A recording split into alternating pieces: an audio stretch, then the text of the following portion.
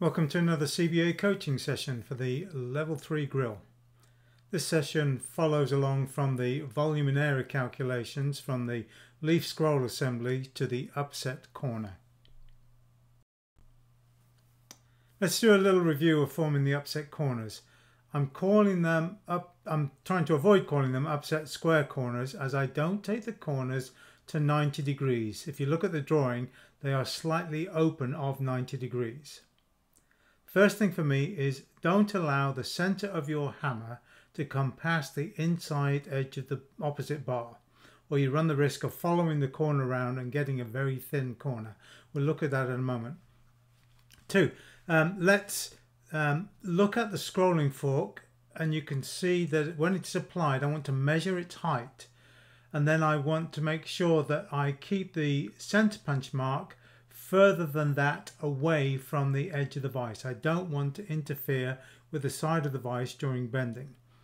And then for me, light rapid blows. I like to use a lighter hammer for this type of work.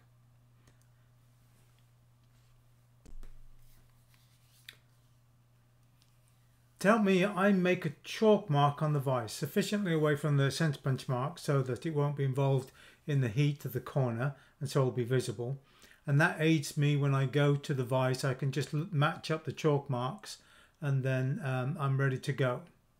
The bottom left photo shows me far enough away from the side of the vise that I won't hit the vise with the scrolling fork when bending the corner, and that's what we looked at in the other slide. And I like to keep the fork upside down as it helps me keep the bend level. I tend to find if I work from the top, I usually end up pushing the material down towards the floor. Don't overbend the corner. The last thing we do with any upset corner is close it to the desired angle. We shape the corner and then we bring it to the desired angle.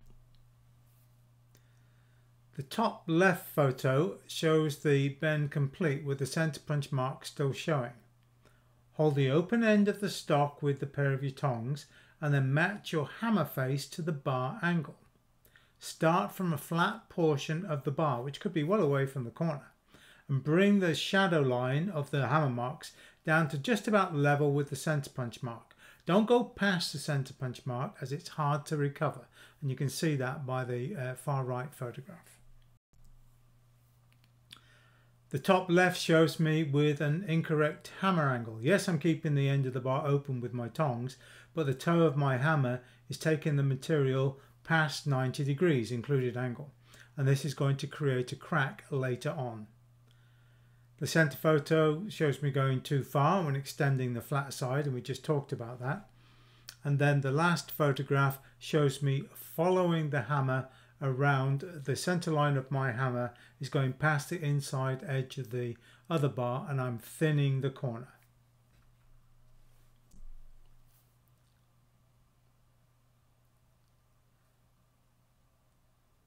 The top left photo shows the center punch mark. To work on the other side of the corner, I need to turn the bar around in the vise, but that will put the center punch mark down. I won't be able to see it. But what I do have is the end, there's a shadow mark basically, of the end of the flat that I created earlier, as shown by the arrows here. I get close to matching the flats and then I turn the bar over again so that I can see the center punch mark. And then I close the corner up a little further, and I continue working this way until the corner is formed. Before I get to the point of fully forming the corner, I want to claim some of that growth in width that is formed by the upsetting action. I generally do this at the top of the heat so that I can fully penetrate the bar at the corner, as I don't want any lipping or cupping to occur at the corner material. And this looks better. This is my corner. It's open of 90 degrees. The center line of my hammer has not progressed past the inside edge of the opposite bar, and I haven't gone too far in extending the flat to the bar. The only thing I think I need to do with this corner perhaps is claim some of that increase in width. Now I've shown working at the vise. You can, and I often do, complete the upset at the anvil. I just feel that I have better control when I work at the vise, and you have to think of inertia in this stage. What's happening to the rest of the bar? This is quite a long bar. Working in the vise, you've got that bar captured, so you're not dealing with so much of the force of inertia. Here is my result from working on the face of the anvil, and now I'm going to move into the second corner. Again, I've got the chalk marks on the bar, so I can just align the chalk marks and then go to work. I'm not hunting for that center punch mark in that bright heat. And I'm just going to make my bend. Again, we bend away from me, so when I work with the hammer, I'm bringing, because of the cycling action of the hammer, I'm bringing the material into the corner. So you can see I've made my bend, it's open of 90 degrees, and I'm extending that flat down to just about level with the center punch mark.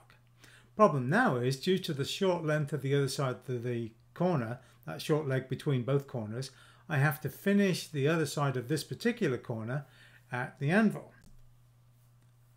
Because I've kept the included angle of the first corner open of 90 degrees, the stock can open out as I work on this second corner. To help prevent that, I work along the anvil, and then I have a bottom tool, in this case an anvil block, in the hardy hole acting as a stop. I usually stay at the anvil once I get to this stage because I don't want to move between the two, and I work up both sides of the corner. Just remember that working from the top side, as in this photograph, is a really strong move.